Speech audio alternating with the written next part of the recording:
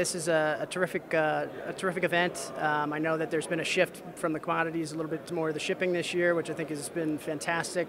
It's incredibly well attended. We had I think the breakout rooms for the first time this year, which are almost full, and the downstairs area as well. So there's obviously a lot of interest. It's a very important industry, and I'm very pleased to be a part of it. And what did you talk about today? Today I moderated the fuel oil and bunkering panel. So we had a terrific panel.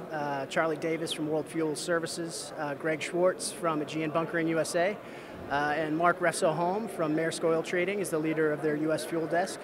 So it was great because we had a good mix from the trader's perspective, the physical supplier's perspective, and the owner-operator perspective on some of the issues facing the bunker industry today. So we discussed the impact of the Hanjin bankruptcy filing, the recent filing there, as well as the global sulfur cap, which might take effect as early as 2020.